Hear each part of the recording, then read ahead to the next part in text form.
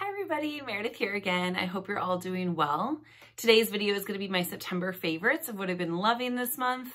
I'm going to have a playlist down below. I always put playlists down below that kind of match with the video of all my monthly favorites. So if you like this video, you can check out what I was loving even last year in September.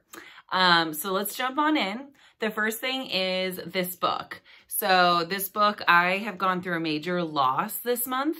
And this book has been helping me a lot. It's 50 Days of Heaven by Randy Alcorn. And it is just a 50-day devotional. So every day there's a short thing to read. And it's all based on heaven. So yeah, it's brought me a lot of comfort through this horrible time that I'm going through, to be real honest with you.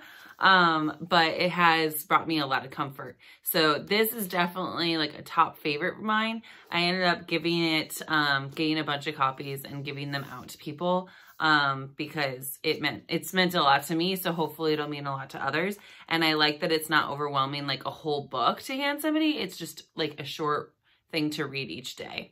So yeah, so that is the top, pick this month.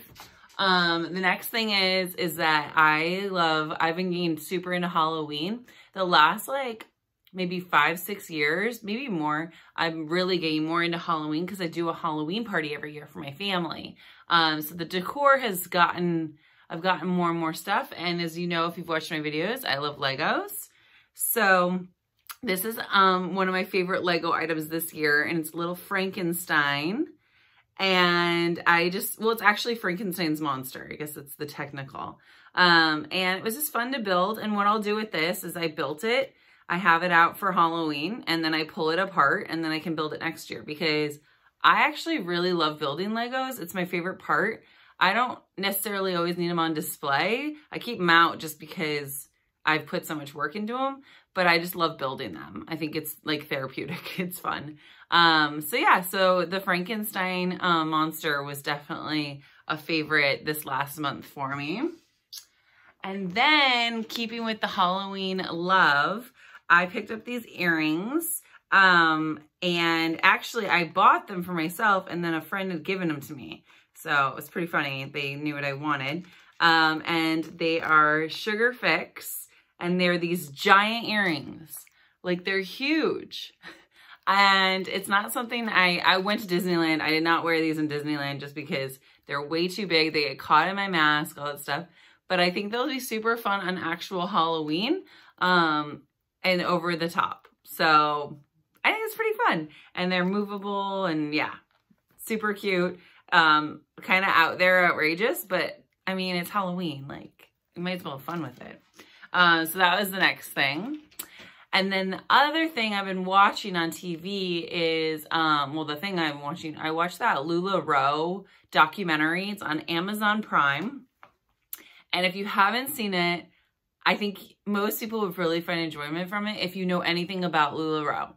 I know people that sold LuLaRoe. I know people that purchased from LuLaRoe. I did neither, but I watched it all happen like on social media, because a lot of them like would post their stuff on social media. And it was very interesting. Like, all those MLM companies, all that stuff is kind of brought up. And yeah, I thought it was really good. I think it's kind of cool to get the word out on, like, sometimes you can get into a company and it's really good, and sometimes it's not good. You got to look out for yourself. And getting rich fast, anytime someone says get rich fast, be skeptical. That's not a normal thing. So you might be doing something illegal, or just something, I don't know, immoral. Or you may get screwed over. So anyways, it's a really good documentary. So I would highly check it out. I binged that whole thing. I started rewatching it. It's not one that I would definitely rewatch. I stopped it because I'm like, I've seen this. But it was definitely cool the first time around. So I recommend. The next thing is I actually finished a book. Like I said, I've been going through a lot like these last few months. So it's been hard to read, to concentrate. And I finally finished a book, and I finished it like totally, like read through it really fast. And it's called We Were Never Here by Andrea Bartz.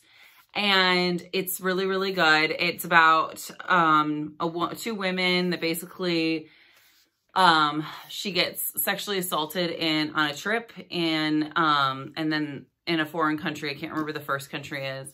And then they end up killing, the friend walks in and they end up killing the guy. Then they go on another trip and the same thing happens. And you're trying to think, oh my gosh, are these like two murderer women?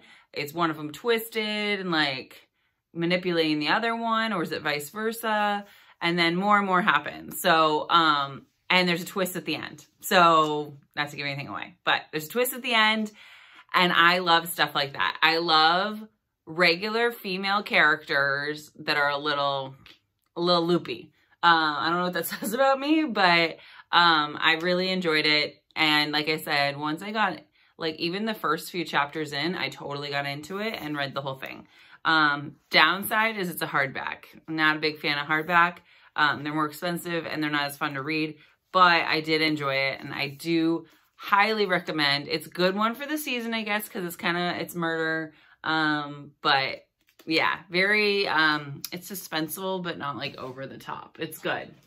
Okay, so the next thing and the last thing is, so yeah, I did go to Disneyland, for a few days, and I hate carrying a lot of stuff on me. I hate like heavy backpacks. I hate all that stuff. And usually I try and get away with just a lanyard with my cards in it and all that stuff and my pins. But I was driving this time, so I had to have my keys, and then it just kind of got more and more, like my phone, and anyways. So I thought of a different plan, and I got myself a Herschel fanny pack, and I put on some Minnie, Mickey, and pumpkin pins to make it festive for the season. And then, and it's striped on the inside, and I used my pin locks to lock them on. So I had no problems with any of these falling off while I was there. And I wore it like up here, like across the body, like the trendy way. And then I wore it around my waist. I noticed around my waist, like my back started hurting because you're leaning forward. So I wore it across my side like that.